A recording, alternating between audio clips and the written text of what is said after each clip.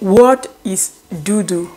A tolerated stay in Germany. Why do they call this Duldung? Is Duldung a document or a resident permit or a ban or deportation or just for staying for a while and definitely I will be deported after some weeks or months? Hello elegant, you are welcome back to my YouTube channel. Here is Miss Nancy. If you are new to my channel elegant, in this channel I do talk about Germany, new law, German old law, what you need to know as a upcoming Germany. I do talk about it on this my YouTube channel. So if you want to know anything about Germany, most especially if you are a refugee or you are an asylum seeker, you can also subscribe to my YouTube channel, share my video for a friend and family. It can be helpful to a friend or a colleague of yours, even if you don't need that information. So elegant, thank you. Today's video we are going to be talking about Duldung, because my two previous videos I tell you elegant that I will be coming out again to talk about Duldung. Okay, what is Duldung used for? If you also have Duldung, what you can use as a Duldung holder, what you can do with Duldung, because a lot of people do believe that having a Duldung is just not document because it's not a resident permit, it's not a 1 year.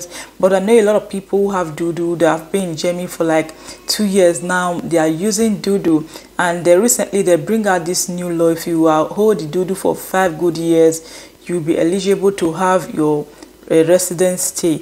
Just for you to know that a lot of people do hold this Duldung for that long, which is 5 years. Like if you hold a Duldung for 5 years, for me it's a document as well, because they leave you to just live in the country. You can work with the Duldung. You can also just go for a job training, which is occupation in Germany with your Duldung.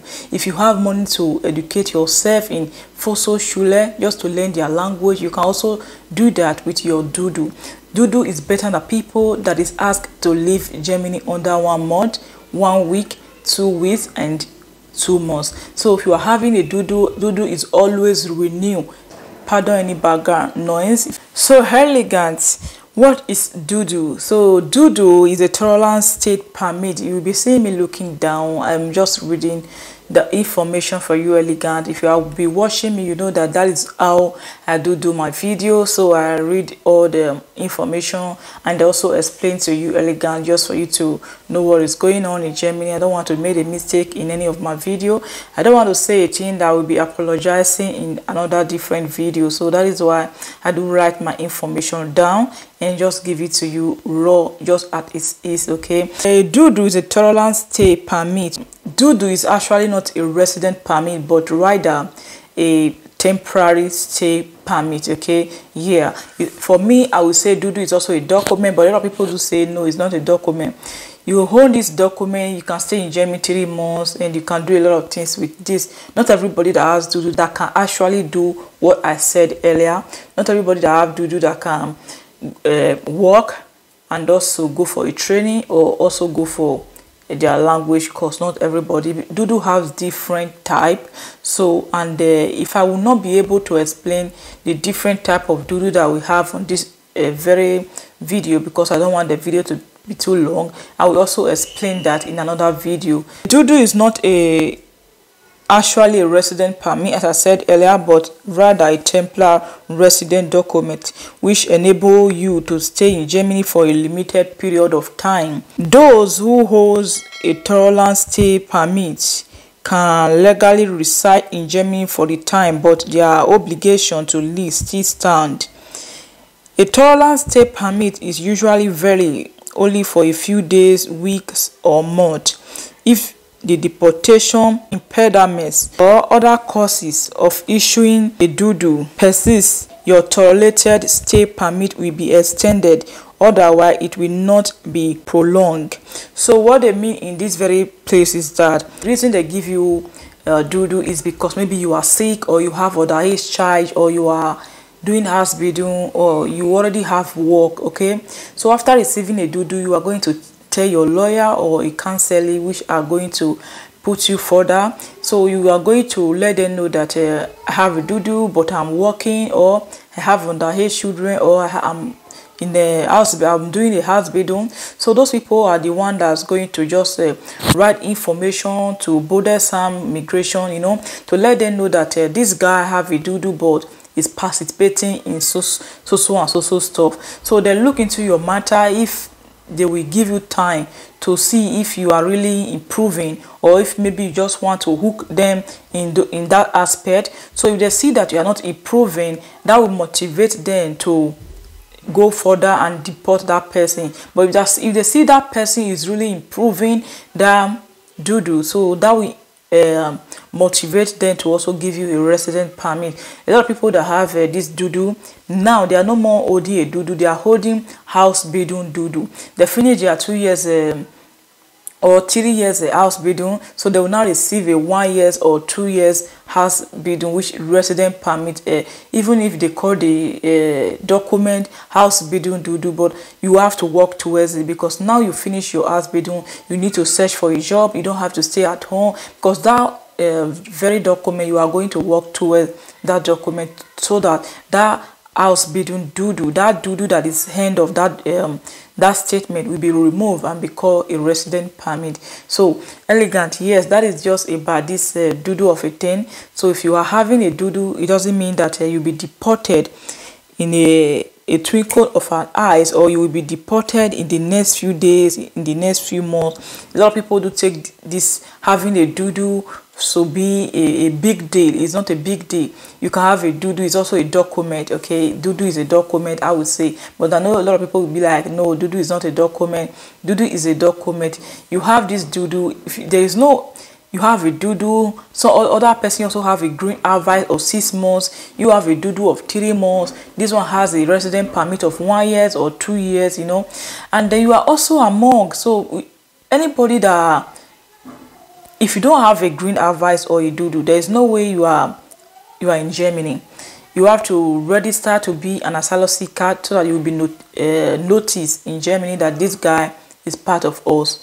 So if you come to Germany today and you don't register your information, you don't bring out yourself to them, so there is no way they will know such person is living in our environment, except you went to Castle or other places that they are registering a refugee. So those people, they will register you and put you further. You will not be noticed.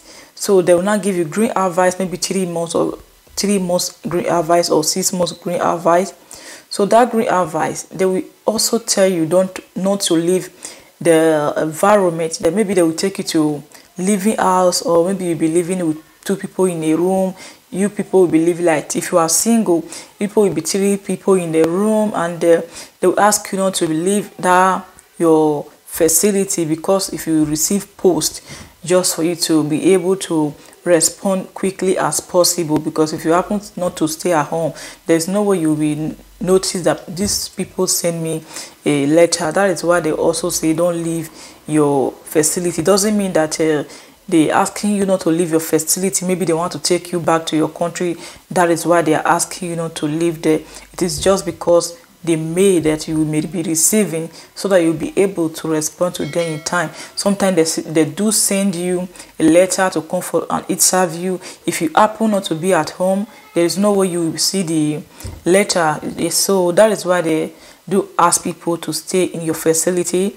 Back then, I can remember when I came to Germany, me and my fiancé, so we were very, very like living as I would say Yumi and Yulet. I don't know that name that time, Yemi and Yulet. So we are just very close like this. Going anywhere we are going, we go together. So we are literally not giving gap. Don't even have friends, not family to visit. So we are just there. So till now we are still in Germany. So Germany has not done anything bad to us, I can't say for now. So yeah, we pray that things remain that way. Do I have any chance to stay in Germany even if I have a As I said in my previous video, you have a great chance. According to paragraph 60A Asylum Act, a tolerated stay permit, which is is issued for individuals who are in principle obliged to leave the country, but their departure is temporarily, not feasible. Departure would not be possible, for instance, due to obstacle to deportation or other reason which necessitates the continuation of the person present in Germany. Deportation obstacle may include, for instance, a severe illness or the lack of identification paper. Other legitimate reason for your stay may be, for example, participating in a vocational training program or providing care for a sick relative in Germany. In addition to the Duldung, according to paragraph 60A, there are also special forms of Duldung such as Hausbildung Duldung or Beschäftigung Duldung. So elegant, as I said earlier, there are chances that you can live in Germany. You may have a underage child, or maybe someone in your family, or maybe you are a family, one of your child is sick, or maybe your husband or your wife or your relative is sick. You are just the one that is taking good care of this person. So because of that, you may be granted a resident permit because of the sick relative. But if you are not sick, maybe none of your children are sick, none of your family are sick, so there is no way you are definitely going to just forge your sickness or the name of document. And you can also go for a training. And right now we are talking about Duldung. You can go for training. You have Duldung. For Beschäftigung Duldung is for people who already are working. If you are working in Germany, you have no criminal record. I think I said that in my other video some time ago. If you have a Beschäftigung Duldung and if you are working, definitely you are going to receive this news from your lawyer. In 2020, I think so, or 19, there is this law that says if you have worked for 18 months, you have A2 certificate, and you have your working contract, you can apply for Beschäftigung Duldung. This applies to people that have been working, even if you are a single, if you are also a family man, maybe you are family and maybe your wife is the one working since you came to Germany, maybe the man is not working.